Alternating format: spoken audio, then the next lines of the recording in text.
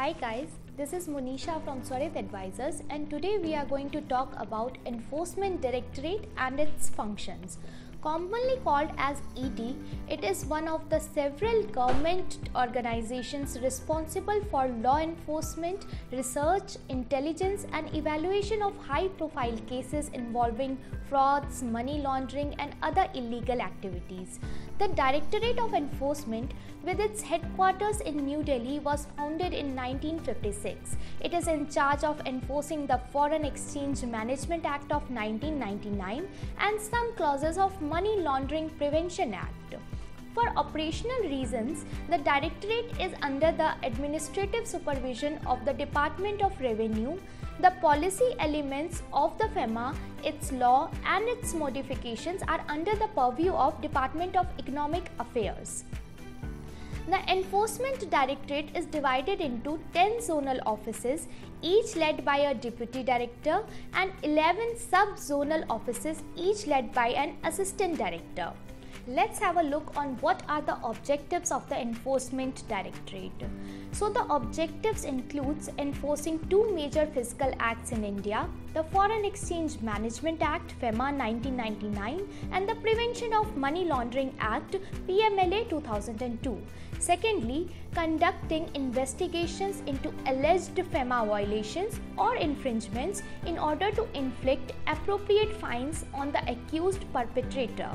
Conducting investigations, tracing, attaching and or confiscating assets connected to financial crime and arresting and prosecuting criminals are all authorized under the PMLA 2002. Coming to the composition of the Enforcement Directorate, some of the Enforcement Directorate officers are hired directly while others are delegated from other state agencies such as Income Tax, Excise and other departments. The officers come from the IAS, IRS, IFS, IPS and ICLS, that is Indian Corporate Law Service and other government agencies. Coming to the working methodology, that is modus operandi of the Enforcement Directorate, here are some of the points worth noticing. Improving job performance by using updated systems and techniques and removing outdated systems and procedures. The team is striving to improve communication between itself, the process of sharpening their inquiring abilities by learning from best global practices, delegating responsibilities and adherence to strict standards while dealing with difficulties in order to achieve excellence in the organizations, handles all legislation for which they are accountable and strives for a better outcome. In all situations, conducting a fair and reasonable inquiry.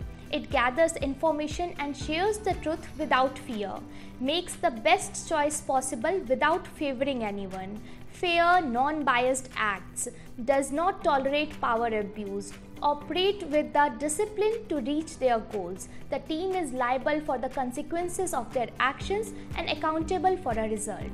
By all this, we can conclude that Directorate of Enforcement is a government department dedicated to the advancement of our country. This is the government-supported agency that works to prevent and control money laundering in India. It is serving the nation with a good and clear vision.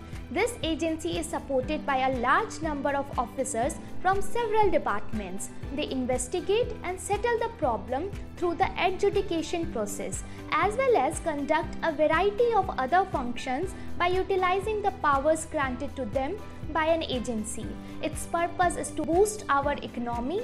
It convicts individuals who commits fraud or engages in money laundering, as well as those who violate the requirements of the FEMA and PMLA. Its efforts in monitoring and combating money laundering, as well as serving as the guardian of two essential laws or acts, would help India improve and expand its economy. For more concerns or questions on working of ED, kindly email us at info@swaritadvisors.com or call 98703 10368. Please like, share and subscribe. Thank you.